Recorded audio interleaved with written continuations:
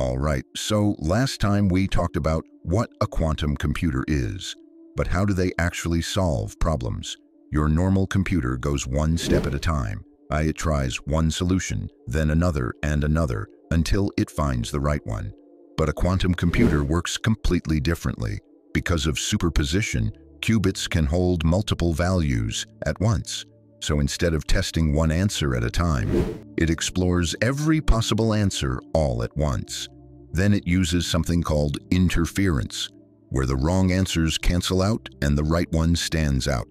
So in the end, the correct solution just sort of emerges from all the possibilities. This is why quantum computers are such a big deal. They could solve problems that would take normal supercomputers thousands of years in just a few minutes. Not because they're faster, but because they think in a whole new way. They could break encryption, design new drugs, and even simulate how atoms behave in the real world. They're not just faster computers, they're a new kind of intelligence. Next video, I'll show you what quantum computers are actually being used for right now. Follow for more videos like this.